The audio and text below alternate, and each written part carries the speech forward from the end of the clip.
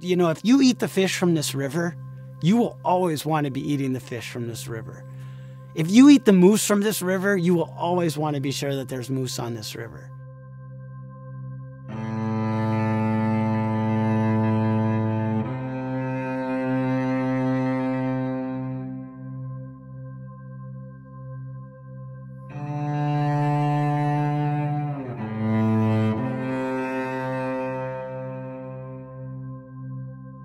But what I found was I had to really get smart to understand it both from the perspective of somebody who lives on this river and is directly impacted by it, and also from the perspective of what is best for Alaska.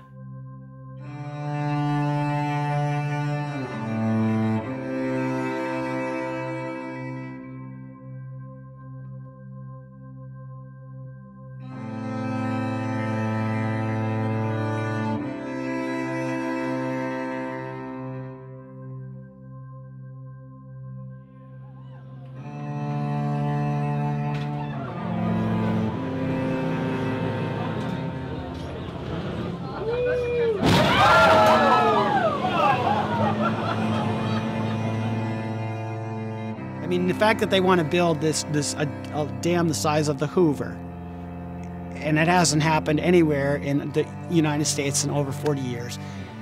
I mean, it's just like, wait, aren't we tearing these things down now?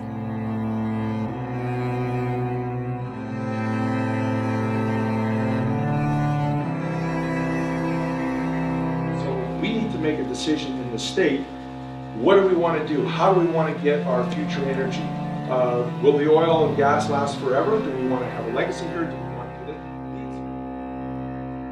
And I would like to see leaders that are really looking forward to the kinds of solutions that are going to give us a better position for next generations also. And I'm convinced that that is not by pulling off the shelf old technology with huge secondary negative impacts for watersheds, for ecosystems, for communities all across the lower 48. The story is about this salmon, okay? He like makes it up to the East Fork of the Susitna. And he's like, oh, ice, it's better than concrete, where he'd go, oh, damn.